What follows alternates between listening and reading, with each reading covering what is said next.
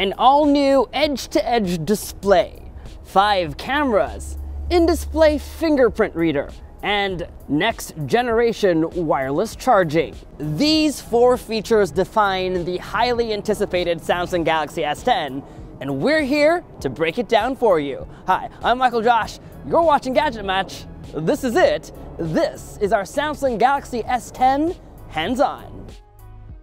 When Samsung launched the original Galaxy S in 2010, it was just one of many Android phones at that time. And now in 2019, almost a decade later, Samsung smartphones are now a household name and the #1 shipped smartphone brand in the world. To get there, Samsung has really had to push the boundaries of what's possible in the world of tech.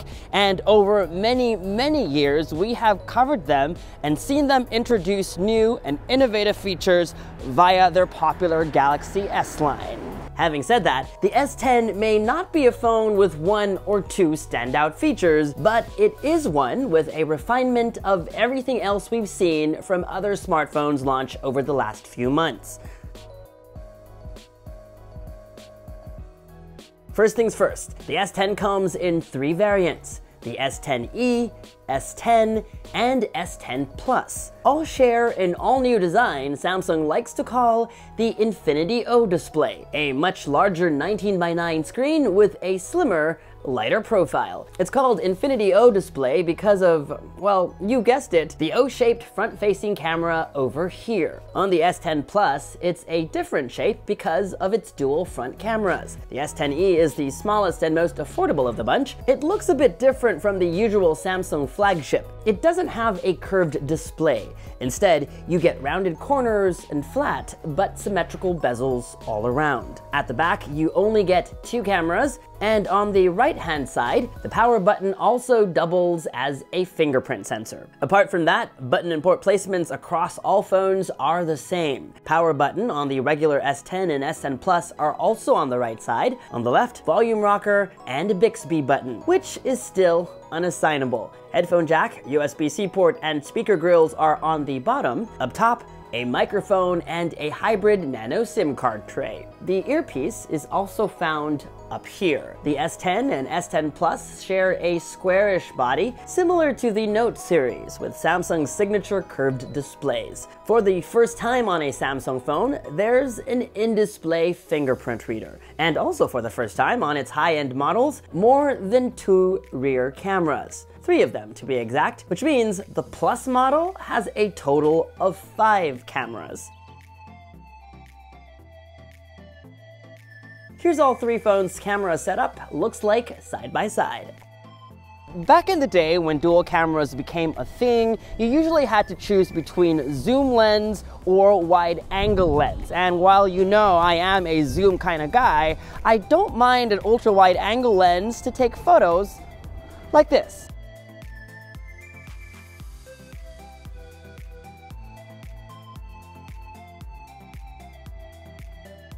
All 3 variants retain last year's dual aperture feature, where the regular wide-angle lens adjusts between 2 apertures to let in more light or better background blur as needed. Samsung says its intelligent scene recognition feature is even better than before. You know, that feature that detects what your subject is and adjusts settings accordingly. We tried it and it works on all 3 camera modes.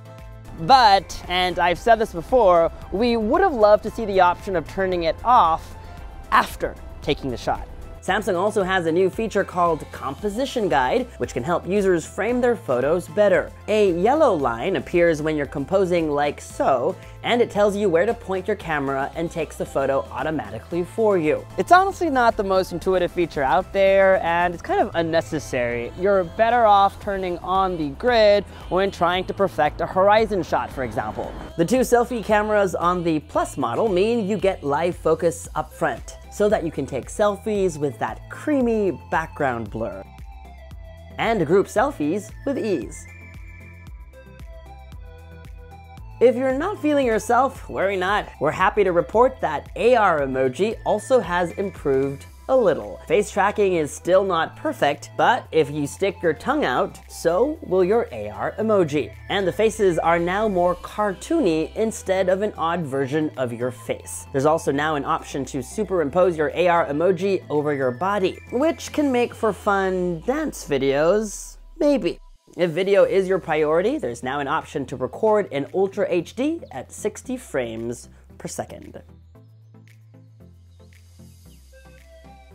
The Galaxy S10 runs Android Pie out of the box, which means it comes built in with Samsung's new One UI. Some of you might have already gotten the One UI update, but for those of you who haven't, here are 3 of the biggest changes you can expect. There's focus blocks, which segments similar items in the interface into blocks like so. This makes it easier to find the setting you're looking for. Segregated viewing and interaction areas bring down half of the menu, so it's easier for your thumb to reach the topmost area in one-handed use scenarios.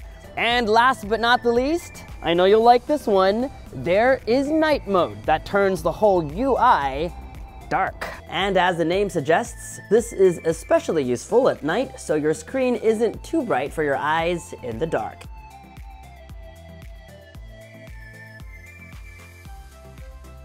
Samsung makes the best smartphone display in the industry, hands down. And while the S9 and Note 9 have already good ones, on the S10, they're taking it up a notch.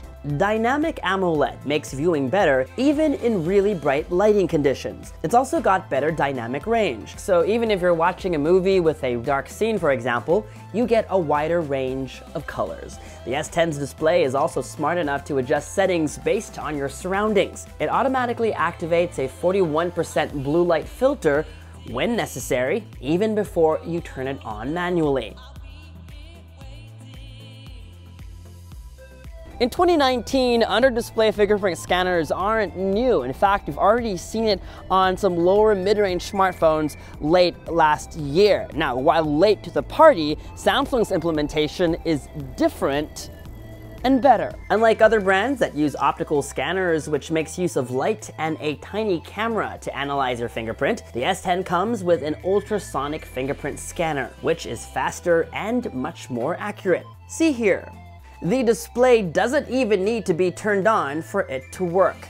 It doesn't even require an illuminated image of a fingerprint here on the always-on display for it to work. You just tap your registered finger here and it unlocks just like that. This is by far the fastest under-display fingerprint scanner we've seen on a smartphone to date. Do note that Face Unlock still works faster if you have both options activated. Unlike previous models, none of the S10 variants have an iris scanner, so while Face Unlock is indeed faster, it is also now less secure than before. Depending on where you are in the world, the S10 will run on either an Exynos or a Qualcomm 8nm chip, so you can expect the best performance. The Galaxy S10e comes in a 6 plus 128GB configuration, while the S10 and S10 Plus come with bigger memory, although this may still vary per region. There's also going to be a Plus model with 12GB of memory and, wait for it, 1TB of storage. I don't know if you need that much, but think of it this way. That's more RAM and storage than on an average person's laptop. Despite its slimmer profile, the S10 models also get an upgrade in the battery department, with the Plus model sporting a whopping 4100 mAh battery. Samsung also promises better power management with the Galaxy S10. By turning on certain settings, the phone can automatically optimize power usage based on the apps you're using.